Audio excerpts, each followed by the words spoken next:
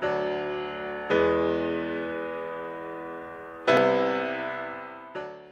y'all, it's Crafty Hope here, and welcome to the You Me Same 3 for May of 2021. This is a challenge from Michelle of Mickelnay and Tiffany of Southern Gals Designs, and they use the same 3 items, these three. It changes every month, and you're able to purchase the 3 items if you want to participate. So, as you saw, I had a piece of this is some sticky back fabric. There's a piece of scrapbook paper and a tag. Now, the sticky back fabric and the scrapbook paper were far too bright for my liking. They were just too bright for me. I needed to tone them down. So I've got the fabric here, and I use some alcohol ink spray, some homemade stuff, and then a couple different distress sprays. And that helped grunge it up. For the scrapbook paper there, I put it in some weak coffee and added some instant coffee on top and let it sit for a while, about half an hour, 45 minutes. And then while it was wet, sprinkled more instant coffee over the top of it. So here's these two dry. I'm adding a little more Distress Oxide spray and drying it. And then I am going over the top of both of them with some gesso and then with some Americana acrylic paint in Oyster Beige. Now I've sped these up way a lot because I spent way too much time altering these. This video is already so long. I didn't want you to have to sit through, I don't know, 45 minutes of me showing you how I altered these 2 items. So, because unfortunately, I don't really, you'll see what I do with them. I added some stamps too. This one is, what is it? It's just a text stamp with some black stays on, and then I've got a Tim Holtz texture stamp that looks kind of like a grid there that I'm using some more stays on, but that is in ganache, I believe is the color. So it's like a light brown. None of that really matters. You'll never see any of this. It just helped me break up the brightness of those two things and kind of make it more workable for me. So I decided to work in this Square Dilutions journal that I haven't touched since the You Me Same 3 challenge for January, I think. So yeah, I needed to jump back in this one. I've been working in some fairly small journals lately, so I, this was a challenge to work in a big journal. I don't know. It just was. So I decided to start by breaking up the page and using a pencil to just do a big old scribble across the page.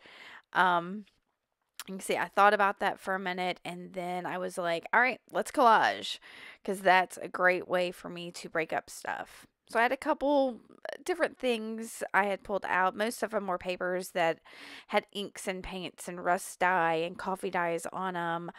I'm not going to make you watch me sit there and glue all of this down.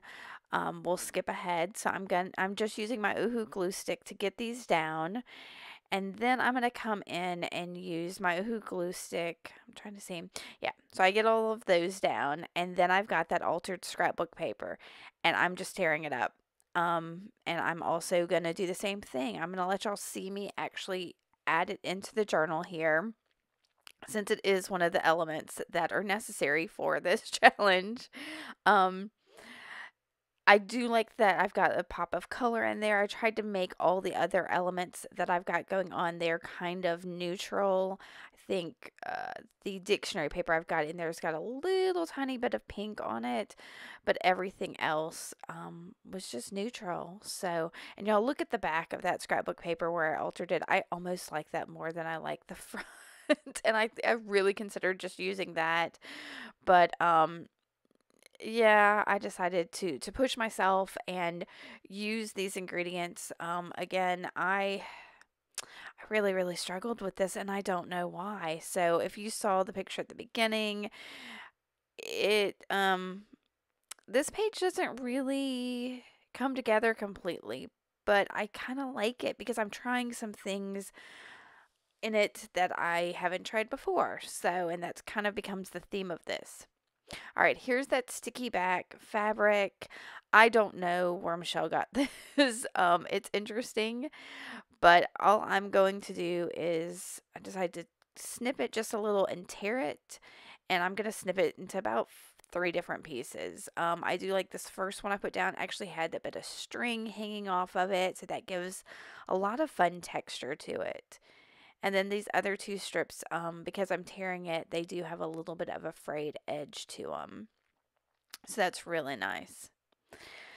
And then something possessed me, and I decided I really needed some big black blobs on this page. I think I thought I was going to do some mark making in white on top of them, but to start with, I just had to get them down. I don't end up doing the mark making with white on them, but again, I'm still kind of breaking up this page and just getting some things down and playing with my ideas. And over on this right side, I was having trouble getting the paint to stick because that's where I had used my Uhu glue stick, and so it was kind of acting as a resist on the page a little.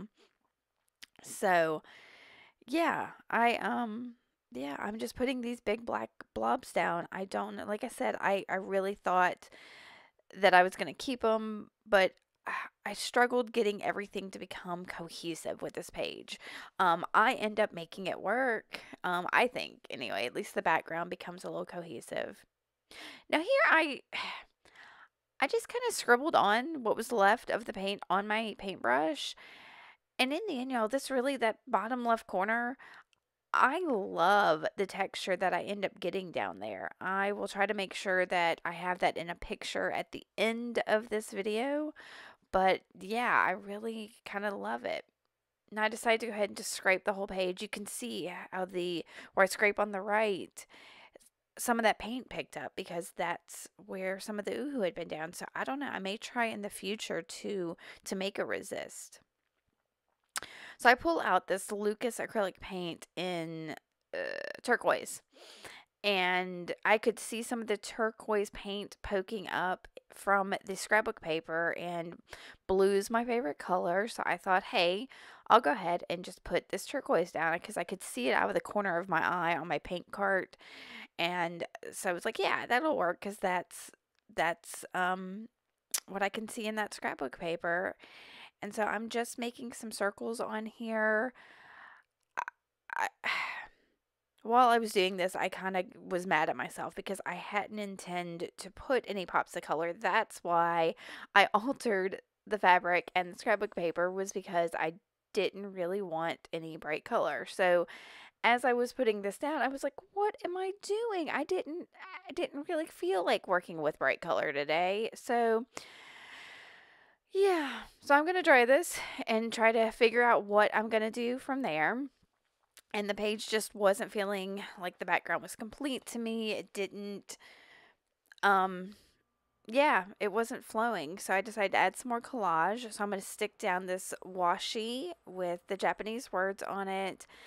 And then I'll also stick down, I've got some deli paper that was rust dyed. And I'll speed ahead of that because, again, y'all don't need to see me collage things down. So I've got this washi down, and then I'm coming in with that rust dyed deli paper. So I put that down in a couple spots and then decided to bring that altered scrapbook paper back in again because I felt like it had gotten pushed to the background too much. I could still see some of the fabric in there, or at least a little bit of it. I'm not seeing all of it. I guess I covered some of it up. Oh yeah, I painted over some of it, didn't I? And then I looked at that, y'all, and it was just a hot mess. And I felt like it needed to become cohesive. So I grabbed my gesso. That is the Prima Marketing Finnabair Heavy Body. Hold on, it's right here so I can look at it. It's the heavy gesso in white. And so I just kind of, like you saw it, squeezed it out onto the page and grabbed a brayer. And I'm going to brayer that over the page, thinking that'll bring this page together. Spoiler, it doesn't. It doesn't. Not yet. Not yet anyway. But I had a good time brayering this all out. And do you see that bottom left corner, how it's gotten transformed? That black with that little bit of gesso over it. It's gonna get better, but yeah, we gotta to wait a minute. So I'm still looking at it, trying to figure out how to bring it together. So I grabbed my Distress Oxides in, I think it's Vintage Photo and Walnut Stain. So I spray, I think that's Vintage Photo, and then this one is Walnut Stain. I'm pretty sure. Let me look. Again, those are still on my desk because I just finished doing this and was like, look, I'm going to go ahead and record this while I'm thinking about it because it's fresh on my brain. So all right, so here I dried it and I sat and looked at this, y'all, forever and ever and ever and ever, trying to think what I could do to bring it all together. And I finally decided what was bothering me was seeing all of those seams in the paper and the breaks where you could see the original paper from the journal behind it. So I broke that gesso back out and just got a big brush and kind of messily just went over the areas where I used my viewfinder and my camera to kind of look at it and see what areas were really bothering me the most. And I covered them up with gesso. And not like completely, but I just kind of blended that gesso, kind of put the gesso right where it was. And you can see I'm just kind of blending it, making these splotchy whiteness. And y'all, it works. This gives this page kind of more floaty, ethereal, dreamy feeling to it. It's some of that Distress Oxide blended as well, because of course it's water reactive. It's a distress product. Um, and so it reacted a little bit with the gesso, and yeah, it's even that my big blue splotch, my big blue circles, they're not splotches. My big blue circles that I put down ended up getting dreamy too, and the black acrylic paint that I put down just kind of disappeared and gave it some depth. And y'all, I'm gonna have to do this more. So this was something I think I used to do a little bit more often and haven't really done in a while. Kind of putting gesso on the seams to integrate it into each other. And it's, yeah, look at that. That is a huge difference. I might have to like do a before and after photo of how this looked, because to me it's way less, it's more seamless. It flows, it feels like a background. It's not as crazy as it was, and I still can see pops of I kind of lost the fabric in there, and that's unfortunate, but it did add quite a bit of texture to the page. You can still see the scrapbook paper with some of that pink popping out, because now somehow it's the pink that I'm seeing more of. And so that I'm gonna, for my next step, that's what we're gonna roll with there. And I'll go ahead and say I thought and thought about what I wanted to do, and I knew I wanted to add some pink on there, some magenta to kind of bring out the pink that's in that scrapbook paper. And I knew I didn't have the right color in acrylic paint, and that would be too opaque.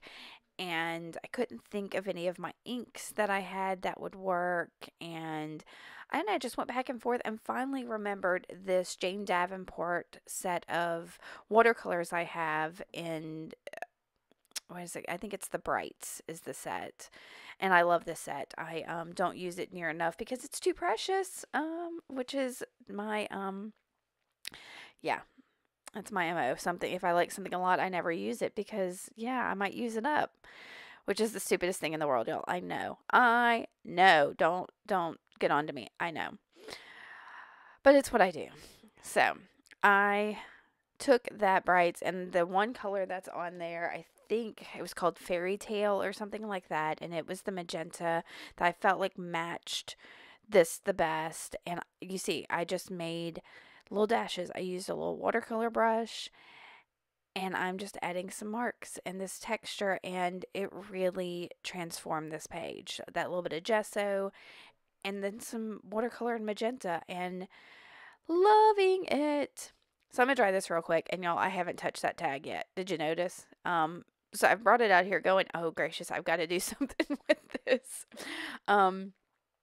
First I brought in a few more scribbles with my pencil, and I'm kind of blending them just a little bit.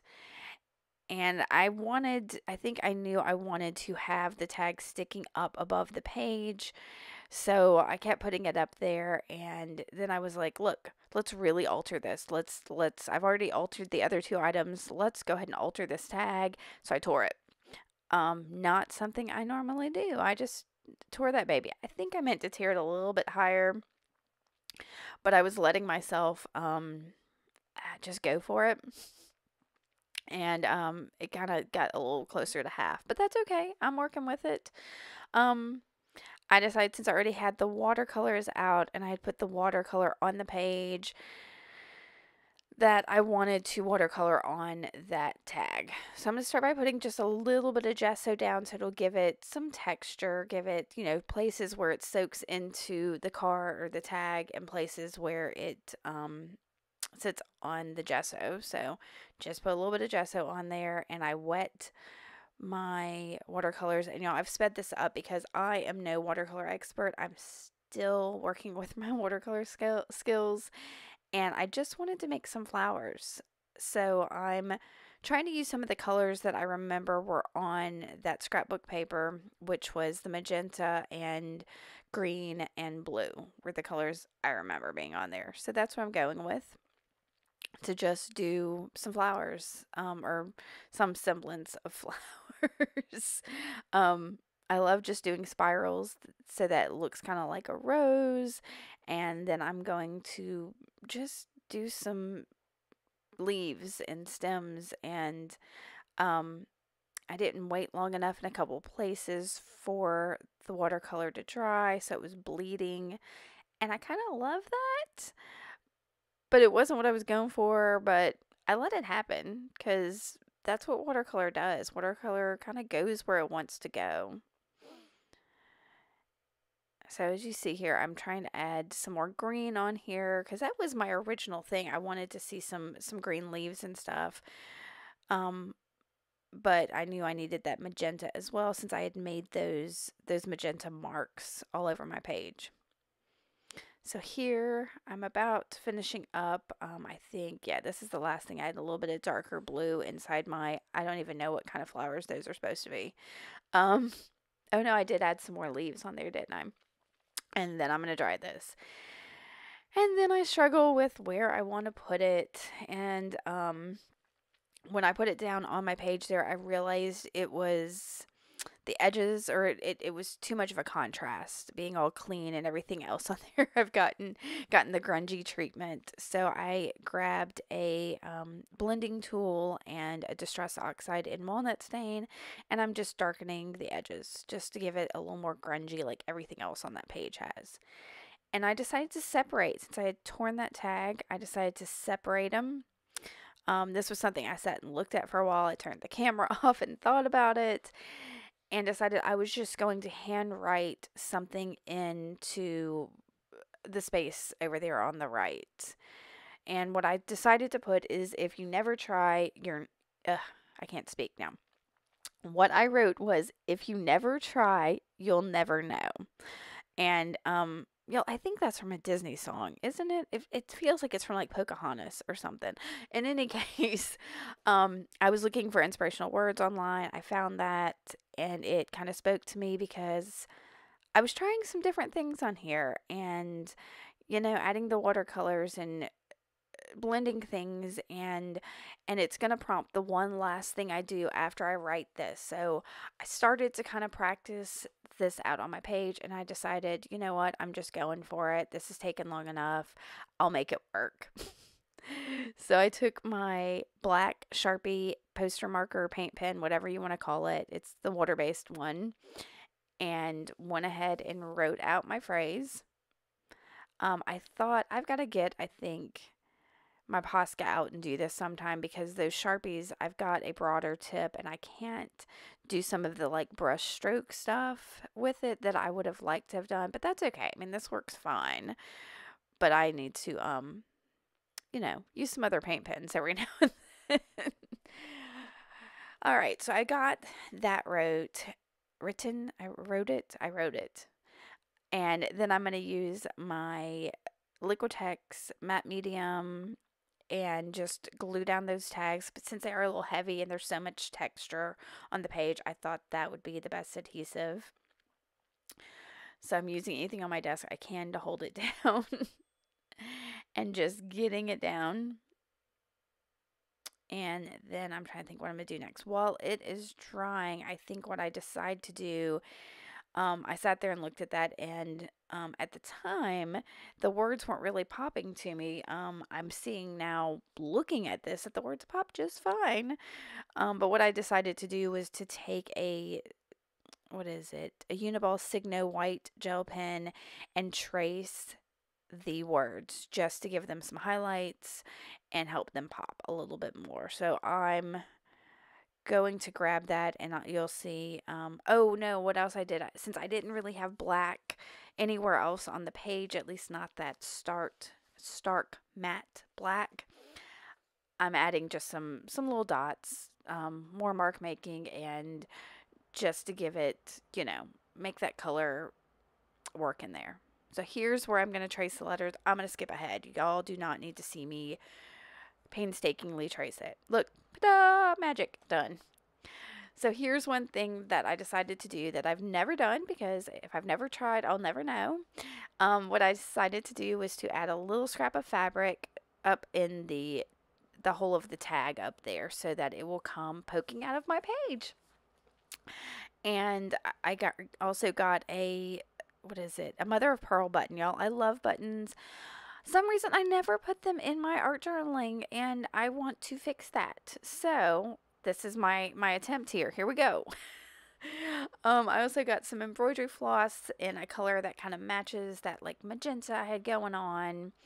And so I'm going to, put that on a needle. And y'all, in a second here, I'm going to poke myself with that needle. I definitely bled.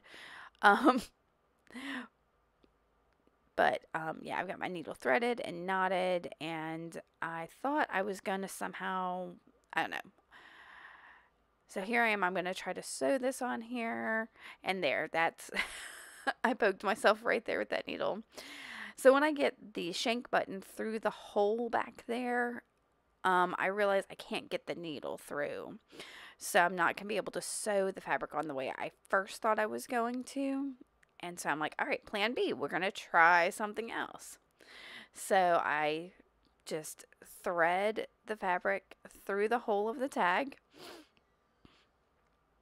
and then put the y'all, and I was rushing because I knew how long this video was getting, so I apologize for the length of this. But like I said, I tried some new things and used my 3 items from Michelle and Tiffany, and I got a page that I kind of like. So I'm going to let y'all watch me sew this. I keep saying the crazy things over and over again.